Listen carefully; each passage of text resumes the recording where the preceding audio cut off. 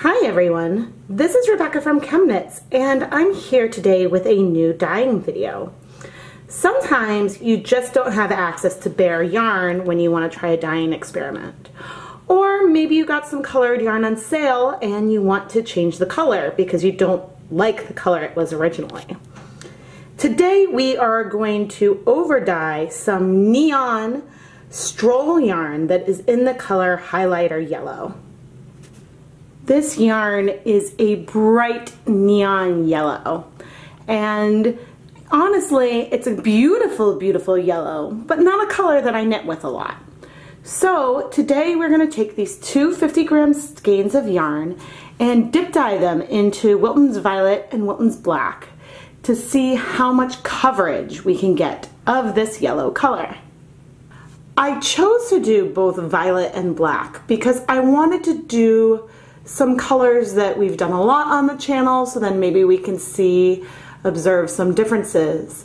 But also, you know, over dyeing a yellow base with purple might end up looking sort of orangish. So I wanted to see just how powerful the food coloring is to over dye this bright, bright yellow.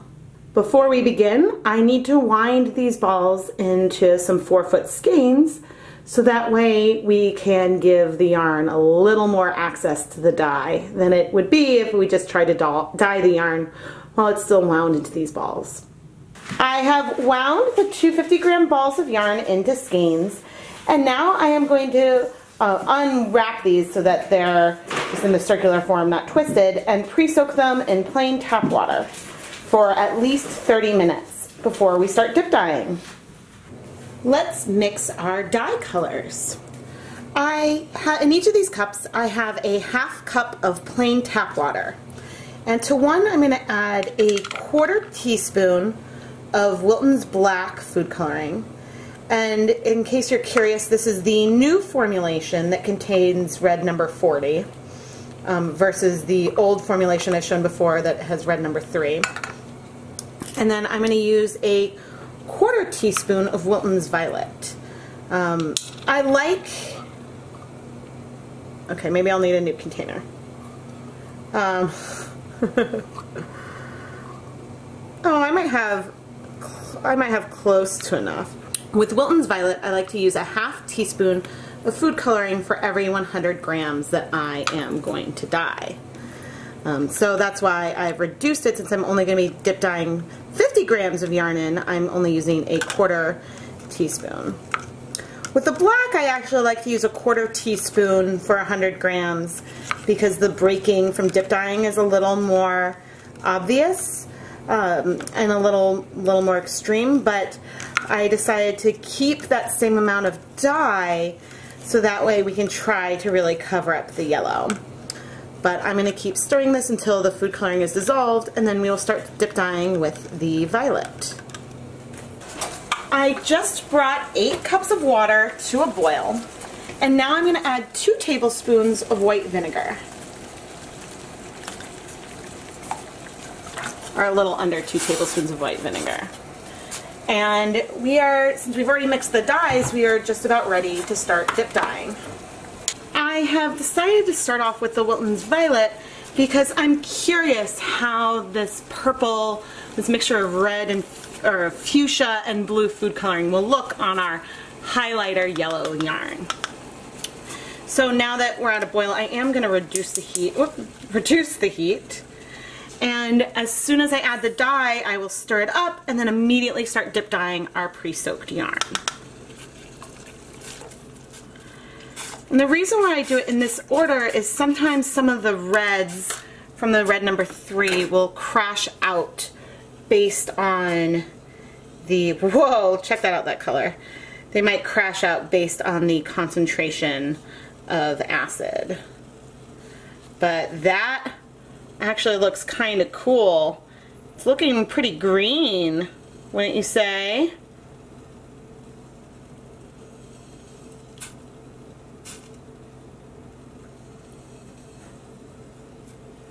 Now I'm going a little faster than I might always go because, I really want to cover up this yellow. And you can see that I added this end in here, even though we still have a lot of color in the pot, because I am trying to cover up the yellow. Whoop. And that is slipping a bit on me. Okay, I probably should have tied my skein a bit better. But it looks like a lot of the red added. And so now, hopefully I don't get too tangled. But yeah, most of the color has absorbed to the fiber. And while you can kind of still see a hint of the yellow in there, a lot of it is covered up in a way that, you know, I wouldn't have necessarily chosen purple to do this, but I think that these colors are actually really, really nice. So I'm gonna let this sit in the pot for 5 more minutes and then we will remove it. 5 minutes have passed and let's remove our yarn. Now, oh funny, look at how yellow the pot looks. It's like almost as if some of the yellow that was in here leached out into the water. Now looking at this, you might think, oh gee, I see a lot of yellow in there. And these greens, some of them actually do look pretty bright and neon. Let's remind you just how yellow this yarn was to start. So even in those sections of more that paler green, we have covered our bright yellow. I'm going to set this yarn aside to let it cool while we prepare to dip dye the second skein of yarn. Normally, I like to reuse the same dye bath over and over when I'm doing dip dyeing. There's still plenty of acid in there and you can do it and still get really, really stunning results. However, for this particular experiment, I want to use some fresh water just because it looks like we had some leakage of the highlighter yellow dye into the dye bath. So I want to start with kind of a clean slate before we add our black dye. So I will empty this, add another 8 cups of water and 2 tablespoons of vinegar and heat up the pot. Today when I'm wringing out the pre-soaked skeins, I'm just doing it by hand. I'm not using a salad spinner or anything. But I've already added the 2 tablespoons of vinegar to the pot. And the nice thing is that if you can't remember whether or not you've added vinegar yet, you can sniff the pot and see. All right, but I'm going to reduce the temperature, or reduce the heat, and pour in the black food coloring. Stir it up, and we're going to start dip dyeing.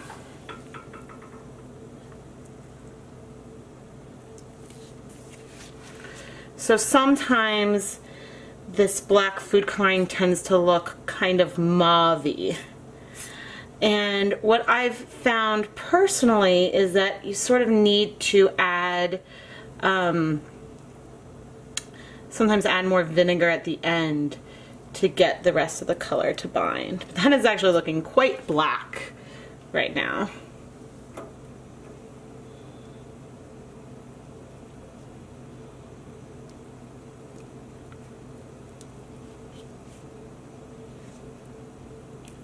But as we dip in the end, you can see that there's a bit of a gradient shift, but it's funny because I can't, the color is very, okay, we're at the blue. Can you see on there, we're at the blue stage. The color looks very opaque to me. When I stick the spoon in, you can't really see it, but it does look like a lot of the reds have bound already. And I actually want to, I'm going to keep dipping, but get that end in to the pot because we want to cover up our yellow. Hot, hot.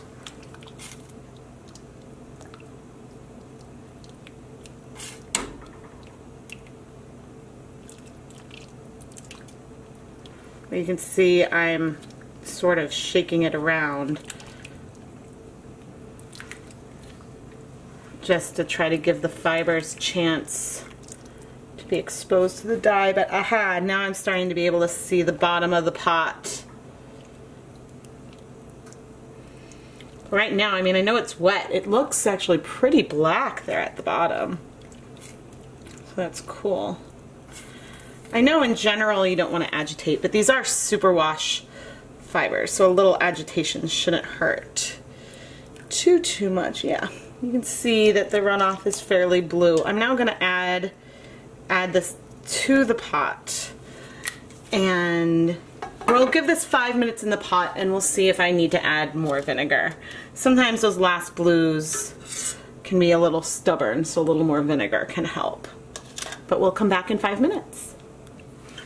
5 minutes later, and there's still, you know, a bit of color left in the pot. I am personally a fan of exhausting the dye just because it tends to make rinsing easier, and I don't like to be wasteful. So I am going to add another tablespoon of white vinegar to the pot.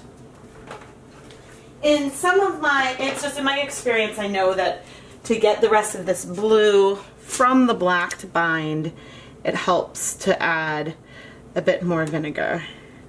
And you can see already, it's looking a bit greenish now, but the extra vinegar just it just helps.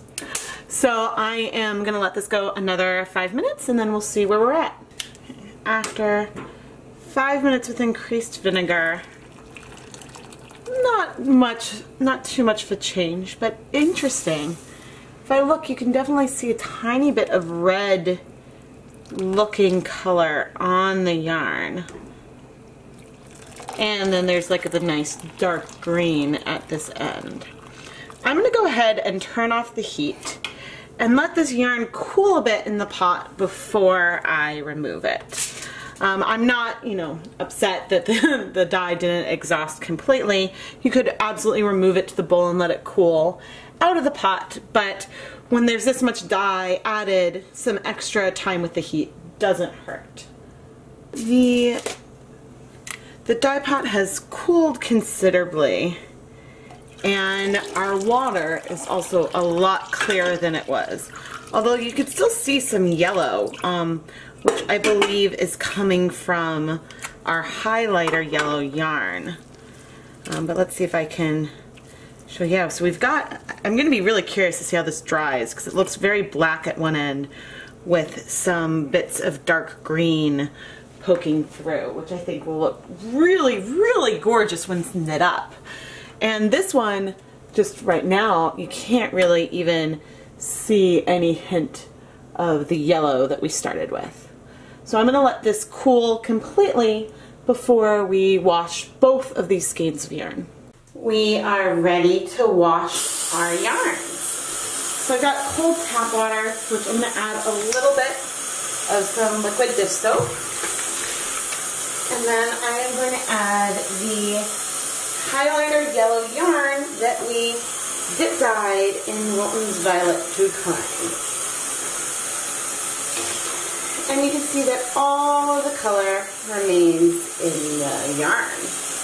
I'm also going to go ahead while we're at it and add the yarn that we had dyed in with the same color highlighter yellow yarn that we did dye with Wilton's black.